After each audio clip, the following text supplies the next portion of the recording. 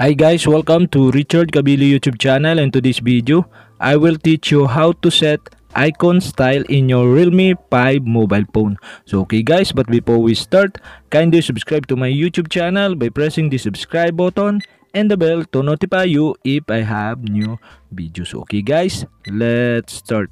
You all have to do is go to setting in your Realme 5 mobile phone. And okay guys, here in settings, okay, go to home screen and lock screen magazine. Okay, click this. And okay guys, here in home screen and lock screen magazine, okay, you'll have to do is scroll down. And okay, here in personalization, okay, you can see the set icon style. Okay, click this. And okay guys, here in set icon style, okay, you can see the icon option. And okay guys, here we have material style and people style. And okay, I try the material style. Okay, you can see the icon style here and the people style.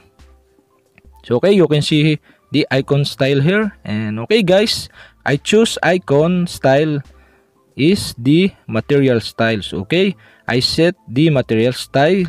To apply to your Realme 5 mobile phone, you only have to do is click apply button below.